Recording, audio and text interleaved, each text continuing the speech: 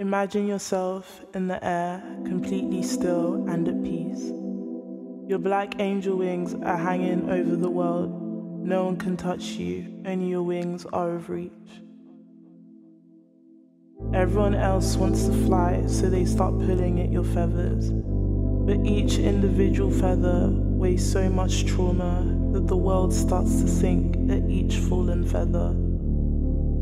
More people start to pull on your wings, and more feathers start to fall. You're no longer in the air, you're left face to face with your reflection. Not yourself, but your reflection. The world has disappeared along with your feathers. Your wings are bones and you can't fly. At least you weren't touched.